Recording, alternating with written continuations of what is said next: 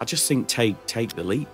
You know, so long as you manage your risk correctly, it can be really life-changing, I think, actually. So Nathan, you started off as a biologist. So help me out here. How did you go from being a biologist to an acquisitions entrepreneur?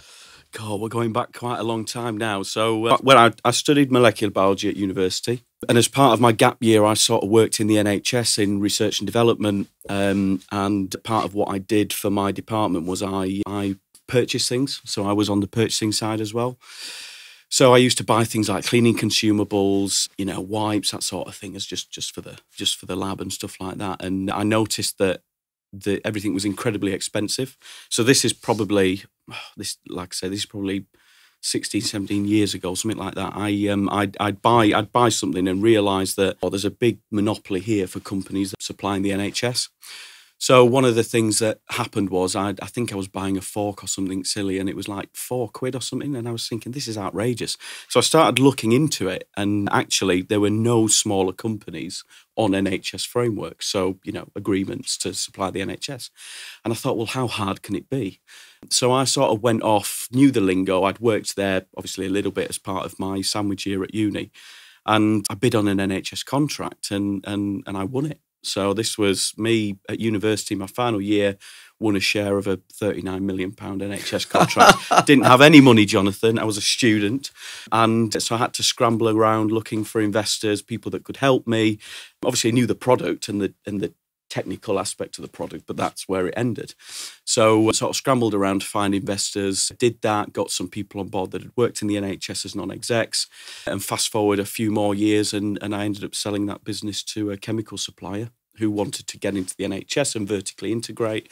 And then I thought, oh, this is good, and realised that the money was in selling the business. You know, more money in selling the business than the whole than actually 5 operating. years of operating the Well, business. it's funny you should say that, because my very first business, 2.5 years of operating it, made more money when I sold it in those 2.5 years. Lesson learned very quickly. And you also joined the long list of entrepreneurs who started their business out of their university dorm room, as they say in the States, but halls of residence here in the UK. I'm thinking of Michael Dell as a very famous one with Dell Computing. So that was your first taste of business and what it could do for you. So that was like a 5-year sprint, that part of it. What happened next? So I thought, well, this is good. I'll try this again. So started another business, won an NHS contract because I thought maybe this is where the value is, and then sold that business with not much trading but the contract, and realised, right, this is where I need to be. Not as much money that time because it literally was just a contract. Sold it to some stakeholders I was working with at the time, and then sort of did a bit of consulting for some of the companies I'd worked with, and then realised this is a bit boring. So fast forward another couple of years, and I thought, well, hang on a minute, I've got the resources, maybe I should start to invest. So I invested in a few startup businesses, probably invested about 150k before I realised this is very slow, the returns are sort of not there. You know, this is a very extrapolated thing that I'm working with. So I thought, well, what about acquiring businesses? You know, surely I don't have the resources for that. So speaking to some of the lenders I'd worked with in the past, it turns out that it was possible, as you'll know. And so started doing that on a very small scale. So buying companies that were 200,000, 300,000, 400,000 pound turnover, and then quickly sort of added value to them in order to be able to then sell them. So either a buyout of whoever's working in the business after I'd bought it, or some sort of trade sale or integration with somebody else, and then realise, yeah, this is really cut down the amount of time it takes to invest and then produce a realisable return in a period that makes sense. Compared to a startup. Compared to investing in a startup or starting something myself. So started doing that a little bit more. The pace of deal making sort of increased, took on more deal team, built a deal team, all kind of coming up to today. So last year, I think we spent about £8 million on acquisitions, a gross value of business purchases, some of which we've exited, some which have gone very well, some which have not gone so very well. And that's basically all we do now, is we buy and sell businesses. So we're kind of like a quasi private equity firm where I'm the only investor. So that's how we kind of present ourselves. And yeah, we're doing very well. So I think we employ about 100 people now across Fantastic. the UK. So it's and that's pretty 100 good people in the businesses. in the businesses that we've acquired. Very nice. Yeah. Okay, now that's great. And you're saving jobs, creating new jobs along the way as well. So let's talk about some of those deals. So maybe you could pick out a couple that would be the most interesting to viewers and listeners. One of the first businesses we bought was a consumables business, so similar to the one that I sold right at the start. So I thought I'll get back into the area that I know quite well. So we bought that for a very low purchase price. I think it was like £200,000 turnover, and I think we paid about £80,000 for the business. We try and obviously conserve our resources, so we try and put as little equity into the deal as possible, which makes sense. That's what everybody does. And that one was particular, albeit a small deal, it was particularly good. So I think there must have been about £10,000 of equity that went into that deal, which subsequently over the following sort of month or two, we gained back through the profits of the business. Let me just say that differently, just so that everyone is very, very clear in what you did here. So business, £200,000 of annual revenue. You effectively bought it you did buy it with £10,000 of your own money, but then you were able to get that money back out. So it was a sort of a cash neutral That's right, investment. Yeah. Great. Yeah, within about a month. The rest of the purchase price was made up of a little bit of cash at bank and some asset finance, obviously increasing our return on investment, which is what you do. Another good deal, which was particularly large, was a acquisition in the Northeast.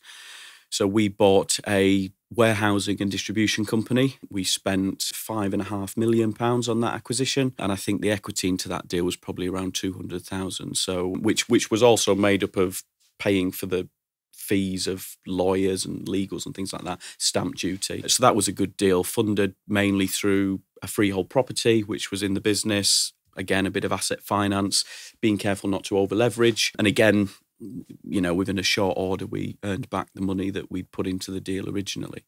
So over that time, built up some very good relationships with tertiary lenders and now a couple of private backers that I've got. Those were the two noteworthy deals which were particularly good financially for us, as well as the ease of doing the deal. So yeah, those were great deals. What are your criteria in terms of sector, size, location? So our criteria now, we've sort of sharpened our criteria, become more focused. So we look at the transport and infrastructure sectors, so things like warehousing, distribution, commercial property, haulage, anything to do with infrastructure and moving things around, basically. So we're focused on that sector currently. So I've got some clients in my groups that are doing exactly that. So I know a little bit about that sector, which is a great sector, by the way. If you want to find out how to buy a business successfully, get your free business buying toolkit. The link is in the video description below. But what are the characteristics of the sellers in those sectors? Are you looking for a particular type of seller? Not necessarily, although sort of 99% of the sellers we've worked with, it's been retirement sales. Yeah. So which typically is the norm. Nothing that we've bought has been up for sale. So we don't use business brokers. We have our own internal comms that we do to lead generation effectively. So I've got a full-time team that just do that, that propagate deals. So in answer to your question, yes, we target directors that are looking to retire. So certain age ranges, demographics, sometimes geography, if it makes sense, because obviously the idea is to buy things to fold into existing empire. So geographically, that's important for us. A 500-mile distance might not always be the most convenient. Wouldn't make sense. That's right. So we tend to look for things that are strategic now. Okay. That sounds good. That sounds really good. We both share a reticence around using brokers, and I always say to people, for your first deal, you never use a broker because they are going to outmaneuver you. They have more experience than you. They will out-negotiate you. They know the process better than you know the process because you're just starting out. Later, when you've got more experience, maybe it adds to your deal flow, especially if the broker comes to you.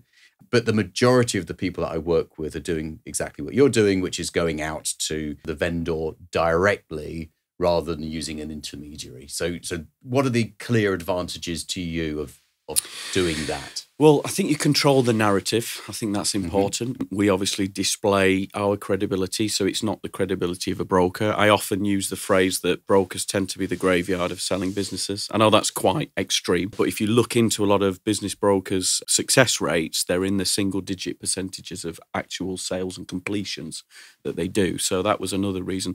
Often overinflated ideas of value through business brokers. So like estate agents, if I'm a business broker, I want to win your business, Jonathan. So I'm going to say your business is worth 10 million. I can sell it for 10 million. You pay me an exorbitant listing fee. I put it out there and I'm like, well, actually, Jonathan, people are willing only really to pay 8 million for this business when they knew all along that people were only willing to pay 8 million for this business. And often an advantage for us as well is with retirement sales, people tend to have a figure in their head that they want to retire with that is just completely detached from the value of the business anyway. Yeah, exactly. So it's how much do they need to pay off the mortgage, buy the holiday home, and buy the new car, and buy presents for everyone. That's right. That's right. So that figure wonderfully, obviously in all the cases where we execute a purchase, wonderfully kind of matches with what we believe the business is worth. So that's another advantage of going direct. Yes. And all the communications direct. So all the guys that are on my team with the experience, they can, build a rapport with the seller. It's not through somebody else, and obviously the broker works for the seller, so they want to get as much money as possible and we want to pay as little as possible. So oftentimes I find the easiest way and the most effective way is to have the seller build ownership around what that figure is. So work with them to come up with that, or at least me show them how I've gotten to that figure so they're happy with it. So and it's a collaborative process. Absolutely. It's got to be. Yeah. Here's the deal, take it or leave it. To pick up on something you said earlier, which makes a lot of sense, is you want to make the very best use of your resources and therefore minimize your cash into the deal. And I think any sensible business person would want to do the same. Yeah, why put in 100,000 where you could put in 10? I mean, there's really no comparison, is there? But there's always someone who says, well, that's absolutely outrageous. How dare you try and buy that business without putting your own money into the deal? You need to put your house on the line, Nathan, in order to buy that business. And some people are very vocal about this. I mean, I've been trolled consistently by people who feel that you as the buyer should adopt so much risk. What are your feelings about that? I obviously look at it from my perspective, obviously. Us as a business, I need to protect my business, my employees, future and the sustainability of the business. So like you say, resource management and allocation is really important. I think it's important to see it from both sides, so I understand. I mean, I have had personal guarantees on purchases before. I'm not going to say that I haven't. There's been deals where we've put more equity in than I'd liked, but I like to think we've got a suite of lenders now that we work with that understand what we do, most importantly, and are willing to help us. And oftentimes it's not happened to me a great deal, but sometimes you'll have sellers that don't like that as well. So they'll say, well, hang on a minute, you're paying for the business with the assets in the business. Yeah, you're buying the business with my own money. Yeah, but it's the same as buying a house, right? Isn't it? You're paying with the house that you don't yet own. You're getting a mortgage on the house that you don't own. The collateral to buy. Exactly. Yeah, it's just in this situation. And no one complains then. No one complains because really, if you're selling your house and you get the money that you want for your house, does it really matter where the money comes from? Just like when you're selling a business, who cares where the money comes from? You can still spend it regardless of its source. Exactly, yeah. Plus, in the situation of a business, obviously there'll be sometimes some earnouts, some deferred payments, which obviously saves capital. Being obviously responsible with that, of course, making sure the business can take on the added stress of acquisition debt or acquisition finance. But yeah, that's sort of how it works. They're going to be my assets in the short future, so I can borrow off that in order to buy it. It's the same as anything else. And obviously, there are parts in there with warranties and things like that. So I can say, well, I don't want to give you the whole purchase price because if I do that and something goes wrong, I ain't going to be able to catch you to say, right, give me some money back. So we always hold some back, 20, 30% at least, for things like enforcement of warranties and because things warranty like claims are very difficult. Yes, they are. And expensive. They are, yes. Yeah. So always better to have some sort of right of offset Correct. as opposed to trying to make a legal claim. So I think we're actually on the same page, aren't we, with our belief about how that should be done. I talk to a lot of people about how larger deals are actually easier than smaller deals. What's your experience? So we're spending the same amount of time, the same salaries on the deal team, the same legal fees often for a deal that's 500,000 as opposed to 5 million. So if I'm looking at a return on investment in terms of a return on spend, the bigger deals are the better investments. And like you say, oftentimes a lot of the lenders we work with, they've got minimum lending anyway. Of course. So, where I'm saying I want to buy this business for 200,000, well, our minimum lend's $1 million. So why are you not doing bigger deals? So that's kind of where we've progressed. It's been obviously a desire to progress in terms of the size of deal, but also the lending criteria as well. Yes, and it's a lot easier to get that larger lending than the smaller lending because it's not worth their while as lenders to do everything that needs to be done to put in a very small amount as a loan. I mean, everyone wants to know about the things that don't go right as well as the things that go right. And to be fair, you can often learn a lot more from the things that don't go according to plan than you can from the things that are absolutely textbook.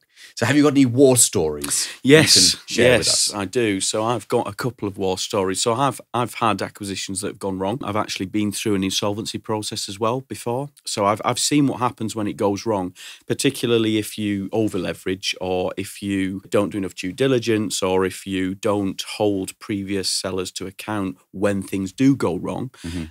So yeah, I've had my fair share of experience with that, particularly with enforcing warranties, which is where offsets are incredibly important. They really, really are. And the cost of legal fees, I've had PGs called upon, and so I've kind of almost had the works, really.